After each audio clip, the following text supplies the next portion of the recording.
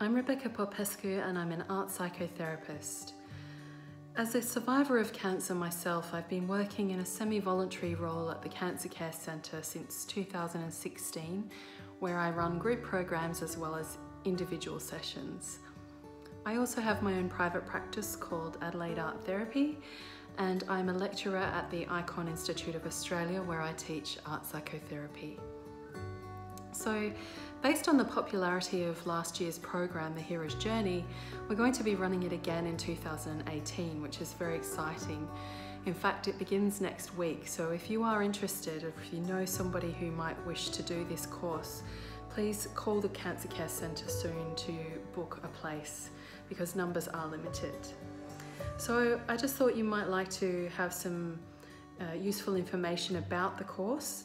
And I wanted to share with you that for people who've been through extreme hardship or trauma, or the life-threatening illness that they may have been going through for some time, bookmaking and storytelling can be an extremely cathartic method for those people to share their stories in a different way, and to feel as if those stories have been fully witnessed and listened to by the reader or the listener. So this creative process can also hold the keys to great change, because the writer, once they've written and shared their story, sees him or herself in a different light, in a way that they perhaps may not have ever realised before. And this can, help them discover great inner strength and courage, and perhaps also acknowledge the resources that they did have within themselves and around them during times that seemed quite dark. So I've based the program on the work of Joseph Campbell, who you may have heard of, and Stanley Kellerman, who was also a somatic psychotherapist. And I've meshed the two concepts of the hero's journey along with embodied experience to create this 8-week course in which participants get to write their own mythical or folklorish tale, if you like, of their experience of cancer. And not only do they get to write their story, but they also make their book from scratch. So that includes things like creating symbolic imagery for their illustrations, as well as pulping their own paper. And the paper is quite special because they may choose to include things from their cancer experience, like letters from the hospital about appointment times, or pamphlets, or perhaps little notes that people had written to them. And also personal things like rose petals from their garden, or confetti from a wedding that they might have attended. So in doing this, the paper itself takes on a deeply personal quality to it. And as we get towards the end of the course, the participants will then come together and put their books together. We teach them how to sew their books into the spine of the cover that they've created for it. And then on the final day, they come together to share their stories with each other for the first time. And this is always a very profound and meaningful time for them.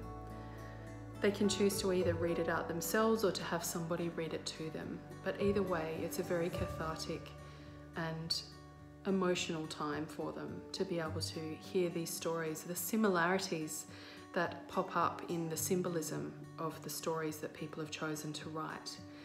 So to give you a bit more on that, I've got a couple of the ladies here who've interviewed with me about last year's course, who want to share a little bit about their takeouts from the program.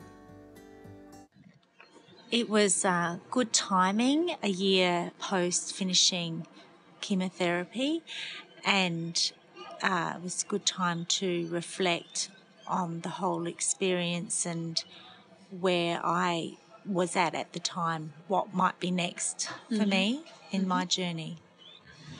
Even though I wouldn't consider myself to be artistic in any way, I really got a lot out of it, particularly I think being in a group and just seeing the different ways that people express themselves. That was actually a very helpful and therapeutic experience. I think it was really an opportunity to find some expression of what had occurred, you know, the traumatic process of being diagnosed and then surgery and other treatment, and how it, you know, it's so cliche, but it does leave you a changed person.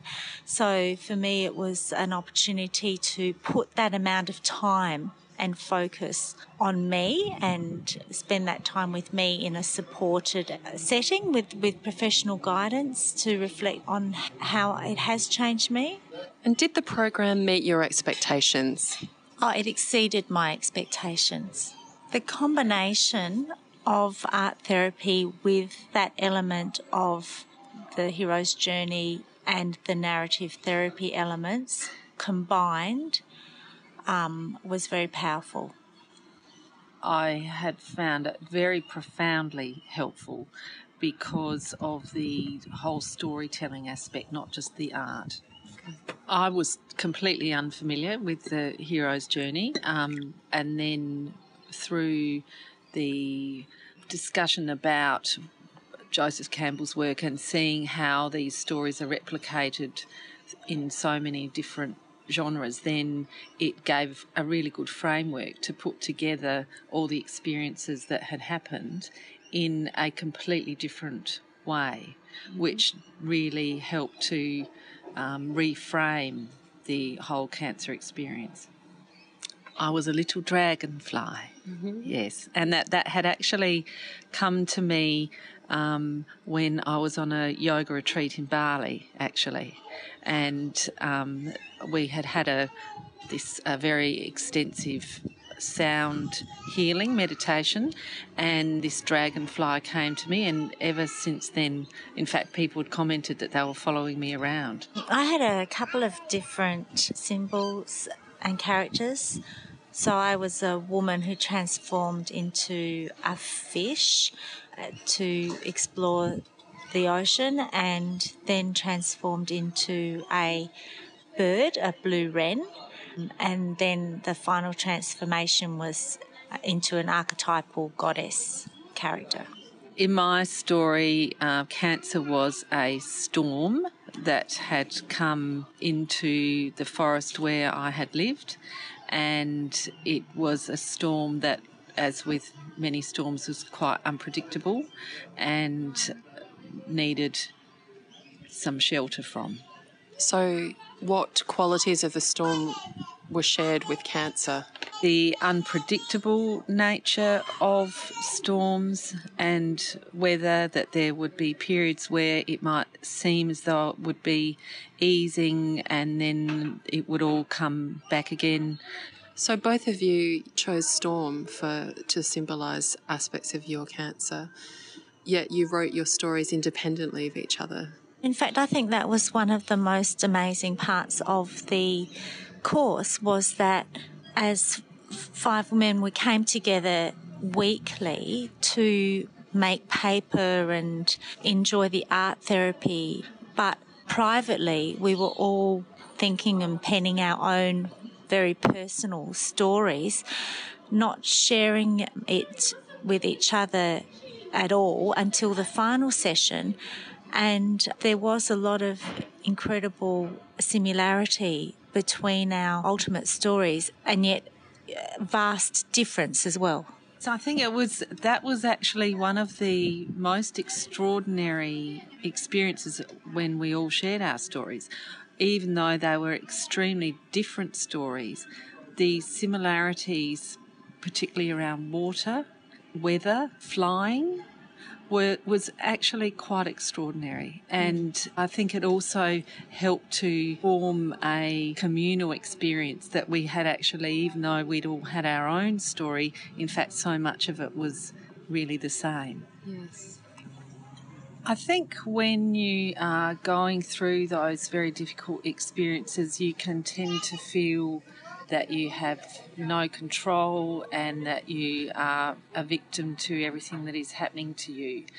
And when you have the opportunity to write a story like that and see, in fact, that you actually were far more courageous and empowered in ways that you actually didn't realise at the time, particularly around those things that as well that had given you support, that when you actually sit down and create a story with those archetypes, you can actually draw it all together. And so I think it actually was very empowering that you do have more strength than you actually realise.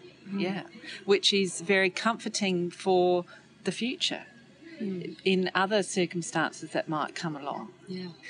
One of the powerful themes in everyone's story was fear, and, you know, how people represented that fear in their stories and how they gained courage.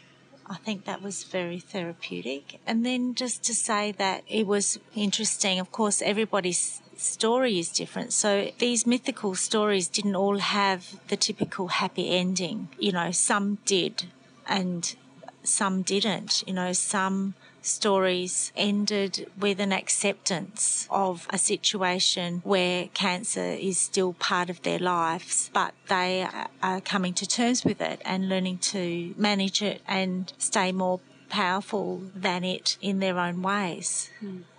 I think it's important to come to it at a point when you are a little bit further down the track from having finished your treatment, or you probably still have some ongoing treatment, but, you know, virtually pretty much finished your main part of your treatment anyway. The Cancer Care Centre will be offering the Hero's Journey course on Tuesday afternoons in March and April.